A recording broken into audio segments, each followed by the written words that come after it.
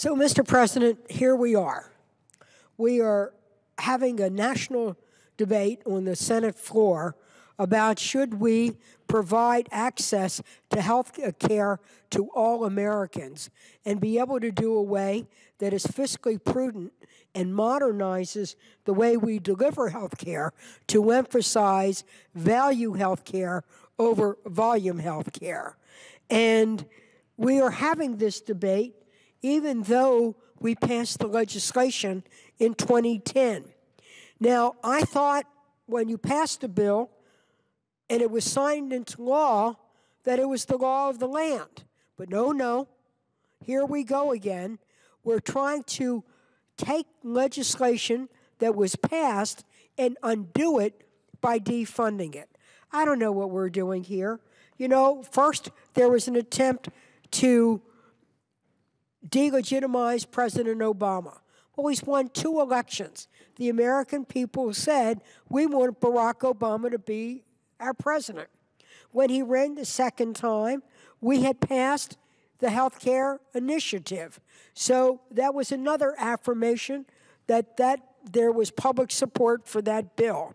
And now here we are on the eve of the funding for fiscal year 23 expiring, that there is a manufactured crisis bringing the government to the brink of a shutdown because the other party and a few in it are sore losers.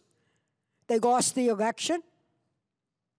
They lost the battle to get the votes when they had the opportunity to vote and amend and change the Affordable Care Act. So now here we are. And I think that it is an outrageous use of the Senate's time, and we need to be able to move on with the serious business governing our country. I worry about unemployment in our country. I worry about the fact that our children are no longer achieving the best in the world. I worry about my small to mid-sized business have access to capital. I know that many here called this bill a job killer. You know what's a job killer? Our behavior here in the Senate. This gridlock, deadlock, hammerlock on the United States Senate means that we cannot do the business of the country in an orderly and predictable way. Therefore, when businesses want to plan what are going to be the rules of the game coming out of the United States government, they're not going to know. So if they're planning what they should do about their business, should they expand, what should they do? They need certainty. As long as we play brinkmanship politics, you cannot have certainty. So one thing is certain, though, that we definitely should keep the Obamacare. I'm happy to call it Obamacare because I think Obama does care, but I think all of us here who are Democrats, certainly in the Senate, and many on the other side of the aisle also support the fact that we want to increase universal access. So let's go to what the legislation meant. When we passed the Affordable Care Act, number one, it provided access to more people for health care. When we passed that bill, 42 million Americans did not have access to health care. So that means here in the United States of America, if you needed a doctor, that doesn't mean that you would have one. If you needed a prescription drug, it doesn't mean that you could afford to buy one. In many instances, this worked hardship in many families. What also the Affordable Care Act did, ended abuses of health insurance companies. When we passed that legislation, people were denied health care on the basis of a pre-existing condition. That often meant that for children in the United States of America, if they had juvenile diabetes, if they had cerebral palsy, their families couldn't get health care insurance because these children had a pre-existing condition. And if you were a woman, it was even worse. That maternity, the pregnancy, was considered a pre-existing condition. That in some instances where you had had a premature birth and a C-section, you were denied health care because that was considered a pre-existing condition. In 8 states, if you were a victim of domestic violence, that was counted as a pre-existing condition and you couldn't have access to health care. Now, what is that? So in the Affordable Health Care Act, we changed that law. So we created the opportunities that the punitive practices of insurance companies would not be a barrier to you being able to get health insurance. Then there was this other issue of lifetime caps. That means if you had a condition and you hit a lifetime cap, then tough luck for you. Well, what happens if you have a child with hemophilia? That's a hard, hard thing for that child to face the rest of his life or her life, and for the family. Don't you think there should be there should be no caps on a benefit? What happens if you are struggling with cancer and you hit a cap? It doesn't mean that your need for treatment ends. It just means that your insurance company won't pay for it. Well, we lifted the annual lifetime caps. And for we women, the double insult of paying more for health insurance simply because we were women was repealed. In the Health Care Affordable Care Act, there is no gender discrimination. We found in our hearings that women were paid 2 to 10 times as much for their health insurance as men of the same age and health status.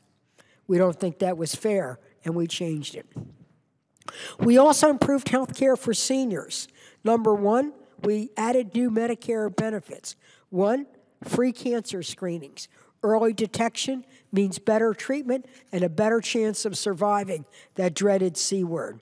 It also provided an annual free checkup where you could go and we could get an identification of those killers, those silent killers, early on. So if you have high blood pressure, if you have high blood sugar, we found those early and could intervene before they either moved to a deadly situation or worse. We know that high blood pressure, undetected, can lead to a stroke or to death. So we helped, I think, get better health care and better value for our seniors for that. Then there is the prescription drug benefit. You know, the prescription drug benefit passed called Part D, and there were something in it called the donut hole. Well, the donut hole was hard to swallow because it meant once a senior's drug cost exceeded a certain amount, they went into not a donut hole, but a dark hole, and they had to pay for the full cost until they reached a catastrophic threshold. Now, Mr. President, for many people with chronic conditions, not only those dramatic things like cancer, but a chronic condition like diabetes, you can reach that donut hole pretty quick. But that's exactly what enables you to manage your blood sugar. Working with your doctor, following a program of diet and exercise, you still need a medication to help control that blood sugar. If you don't get that medication, you then could be heading for worse problems related to diabetic neuropathy, to vision loss, to the need for dialysis. You need to be in a program that you can follow and that you can afford. That's why closing the donut hole was so important. It saves lives and it saves money. I could go on to other examples about what is in the Affordable Care Act. There were many advances in terms of women. There were many advances in terms of children. But I want people to know, because I'm getting a lot of vitriolic tweets, that somehow or another Maryland isn't being served. Well, when I looked at the data from our own state's health commissioner and so on, 48,000 young adults in Maryland were able to go on their parents' plans and have health insurance while they look for a job or finish their education. Also, 485,000 Marylanders on Medicare were able to get that annual checkup. 72,000 Marylanders were able to participate in the eliminating of the donut hole. That saved them on the average of $700 a year, or a total of $51 million that was pumped back into the Maryland economy to do other things and create jobs for other people. So when they say they want to defund Obamacare, what is it that they then want to replace it with? Do they want to go back to big insurance and their punitive practices of denying coverage for a child with a pre-existing condition? Let them call the child the parent of a juvenile diabetic or cerebral palsy.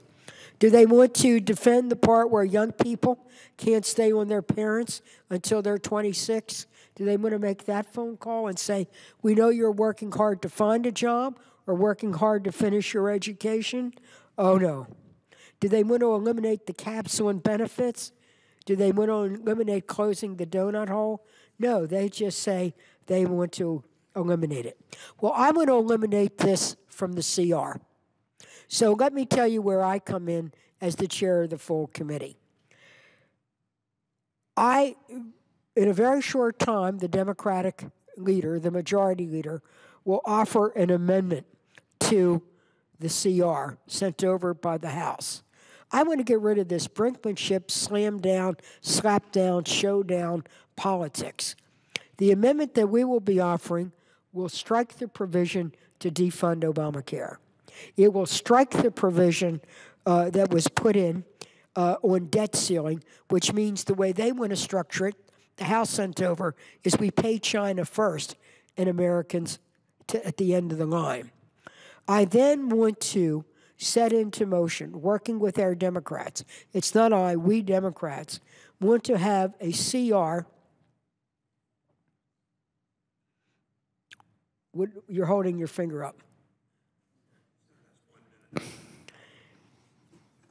I want to have an amendment, so strike the defunding of Obamacare, strike the language on the debt limit, move the date for the continuing resolution from December 15th to November 15th so that we can get to a situation where we focus on completing our budget, getting an omnibus, and eliminating sequester for 2 years. I want to get rid of the theatrical politics and get into the real business of helping govern America in a way that provides jobs, economic opportunity, and ensures our national security. Mr. President, I yield the floor.